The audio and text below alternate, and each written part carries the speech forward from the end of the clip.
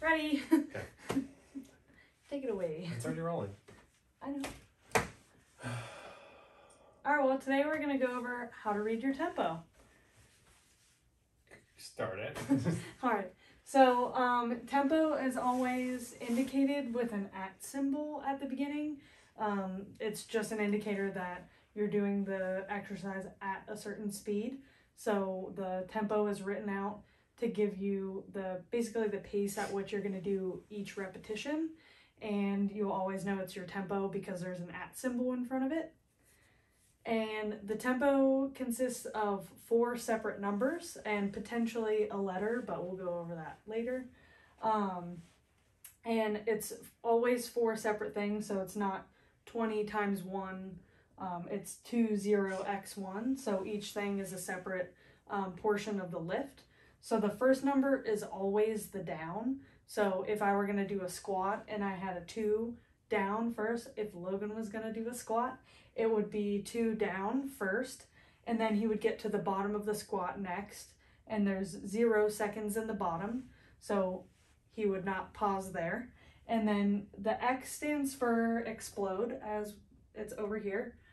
So the third number is always the up, and then you finally get to the top of the exercise, so you see if you have any rest at the top before you start to go down again. And I forgot what I was going to say about that. Oh, so pro tip, some exercises actually do start with the third number, but you're always keeping the order of the tempo in the same order. So sometimes the first thing you're doing is this portion of the lift, and then you'll get to the top. So if you're going to do a deadlift, you're picking something up from the ground. The first thing you're doing is the up, but it's always still going to be the third number of the tempo. So then you're at the top, and then you would do your 2 seconds down, no pause, explode up.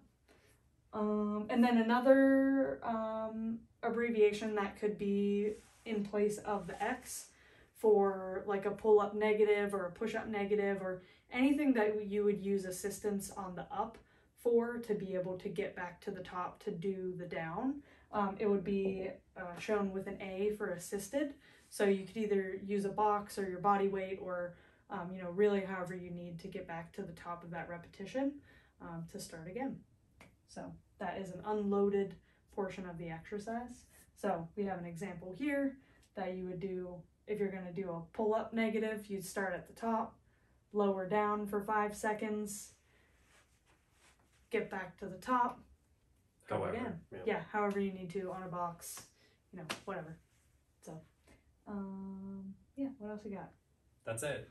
I didn't talk this time. No, it was all me. Oh, sometimes it will be a number in that third spot. So if that were a squat, it would be down 3 seconds, no pause, and then up for 3 seconds, no pause before you go back to the bottom or on the way down. Mm-hmm. So those hurt. Mm-hmm. Yeah, I have no other tempo tips, I don't think. Yeah, adhering to tempo just makes it a little bit easier to have consistency from week to week in programming and in training.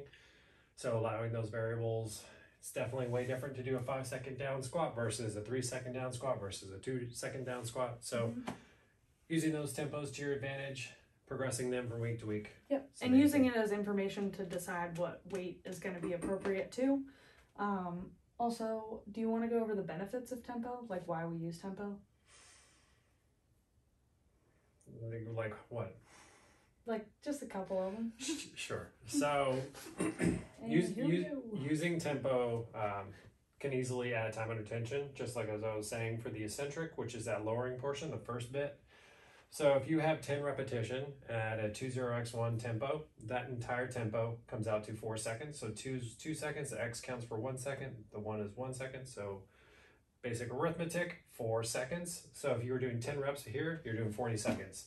If you're doing, let's pretend that this 50x1, so the A is an X. So same idea, 5 seconds here, 1 second, 1 second gives you 7 seconds.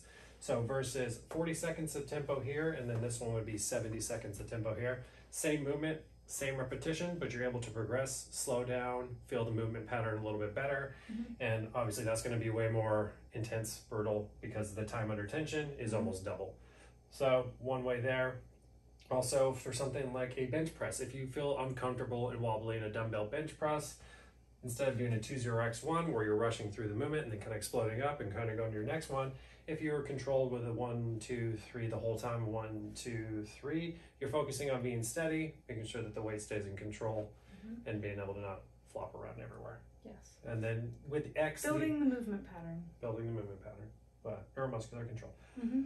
X is really good for someone who's trying to be explosive and in sport. So the intent of being as powerful as possible, as long as the intent is there, then that's important for building up strength and speed, or speed strength. But that's generally only reason. It's good for your joints. Also progression, that's more of our side. So it's easy to start 1 week with 20x1, and by the 6th week of doing it, you're doing 7-0 whatever.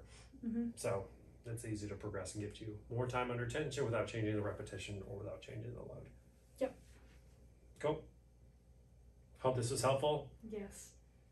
Anything else? No. All right. Give us some comments if you have questions. Yes. All right. Bye, everybody.